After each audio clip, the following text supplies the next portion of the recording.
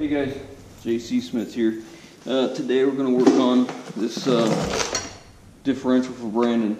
It's a Ford Sterling 10.5 inch ring gear. The pinion seal is out of it. It's leaking. So we're going to take it apart and put the bearings in. I've already got the cover off. I wanted to look at the pattern on the gears to see how they were wearing. And I want to look at the bearings on the carrier. So I thought, well, while I got it sitting here, we'll go ahead and get at it. So first things first, I want to pull these bearing caps off, pull the carrier out, inspect those bearings. This is a limited slip. I don't know if you guys can see this in here, but right in here are a pack of clutches. And the way this differential works is in the input shaft it spins, which turns the ring gear, okay? And then the axles come in and they are driven by the carrier. So in a normal operation they're both driven the same amount until one side needs to break loose from the other, being like going into an inside corner, a right turn, a left turn, where you would need the inside wheel to turn slower than the outside wheel, because the outside wheel has so much farther distance to go and the inside one obviously doesn't have to go as far. So the clutch is in there to let it break loose. Otherwise, if they were solid and you were coming to a stoplight, if you're coming into a turn, it would keep wanting to drive you forward and wouldn't let you turn as easily. So that's what the clutches are for. So what we're going to do is we're going to take the carrier out, inspect the bearings, get a look at inside the spiders, make sure inside the gears are all good, the teeth are all good, no weird wear or anything like that. After we get that out, we'll take the front apart, replace the pinion seal, and go on from there. So I will bring you along. I'll get this on. In this that we're taking it apart, it's a good idea before you do anything to check your backlash. Backlash is how much play there is from the ring gear to the pinion and how they mesh together, because you have another gear coming in this way that's going to turn and drive this, okay? And the amount of play between this part and this part of that gear when it meshes, because you have a couple gears, some are starting to mesh, you'll have a couple that are, at least one or two that are fully meshed, and another one that is coming out of being meshed. So that amount of movement in there, the space, the play that's in there, is called backlash. So we'll put a magnetic base on it, we'll check it, but I got to tell you, it sure looks like it's pretty close. And I'm no pro, so I really try to stay away from pinions and doing differential work, because one, I don't have the tools, and two, I don't have a lot of experience with them. And my fear is that the front seal's out for a reason, because it was leaking pretty good. So let's get around. As a matter of fact, let's just get a look at the front and see what's going on with that. Let me get you turned around. Okay, so this is the pinion flange. This is where the drive shaft bolts to this flange. There's 4 threaded holes. Actually, there's 8, but there's 4 that you use. All right. I just looked at this. I can tell you exactly why the seal is out of it now. Pay attention real close to this right here. I'm going to turn that pinion for you.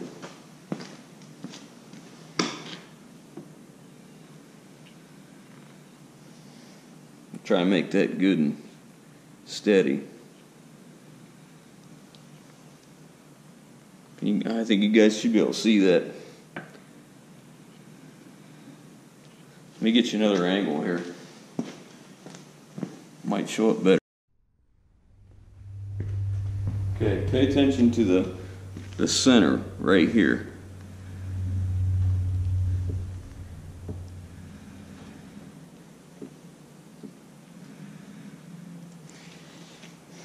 So it looks to me like that pinion, that shaft, is bent and it's wobbling around. So it wouldn't matter if I put a seal in it or it's it's still going to... We're going to take it all apart and see what we got. This is unfortunate because I am not very... I don't have a lot of experience with doing pinions, so I don't have the tooling. I don't have the experience, but I'm going to see if I can, how much it's going to cost me to get all the tools to do it and get the parts, and we'll go from there. If it's too expensive, I'll start looking for a used one. But ideally, it'd be better to have a brand new one set up. So let me get this torn apart and I'll bring you back. Alright guys, I hope you can hear me. I got my heater running. Pinion nut is 1 1/8 inches. Now normally, if I was replacing just that seal, I would count the number of exposed threads on this pinion, and I would chisel a mark in the nut and in the pinion shaft itself so I could put it back together where it was. Not the appropriate way, but it's worked for years. So cover your ears.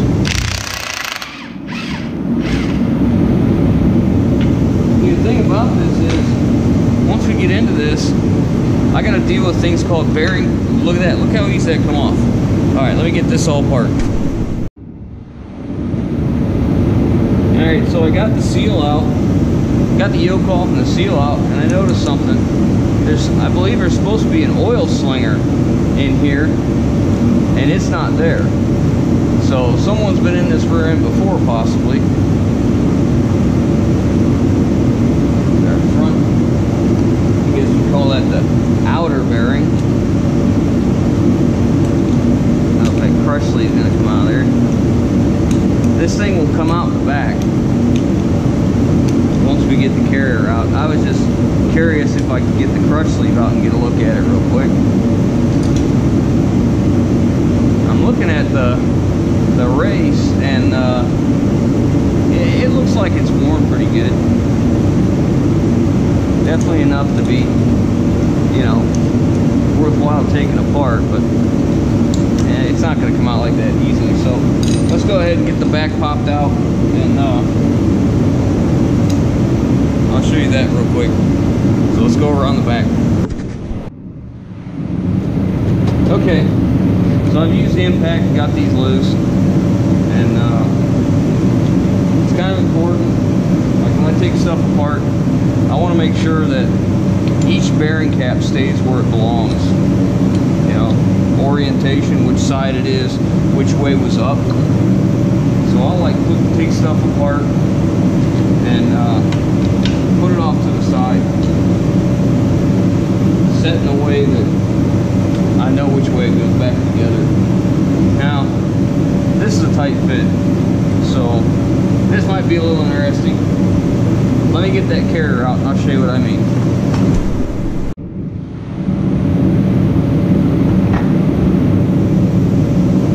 Yeah, don't take this for granted. This is quite heavy.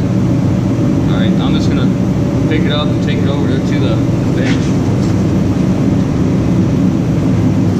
Yeah, that was plenty heavy.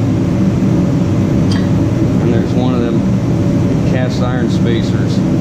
Looks like cast iron, machine cast. That's what it looks like. Put that over to this side. Know where it goes. And now you can just pull the whole pinion out. Bearing looks okay.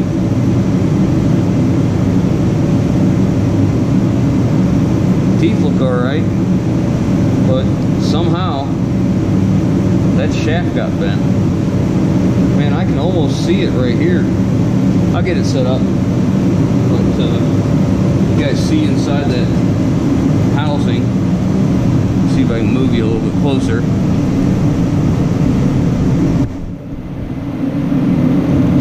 Okay, so you see how the bearings work. They're laying one way, and then on the outside, the bearings are laying the other way. So you have an inner and an outer.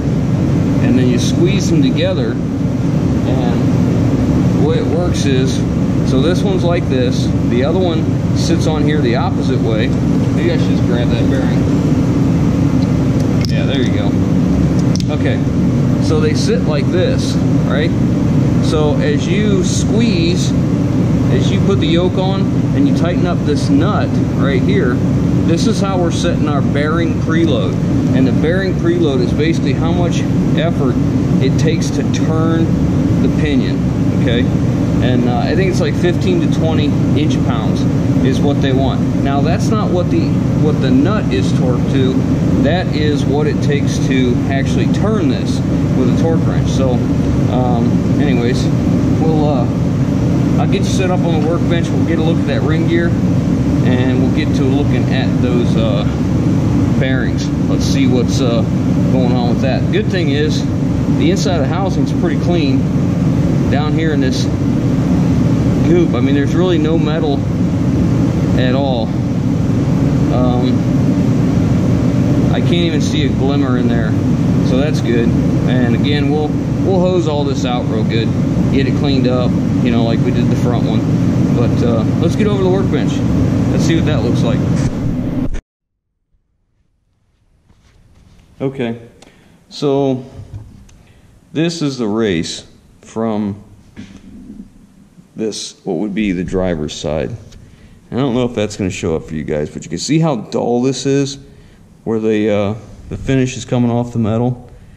Like, so it's a good thing that we took this apart, because that would have been a problem. And you can see, if it'll show up, you can see the same thing on the rollers of the bearings.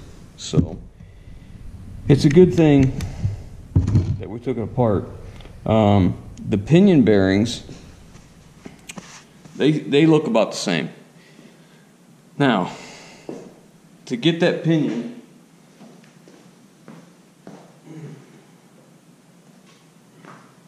I mean, it is possible that, all right, so there's the pinion.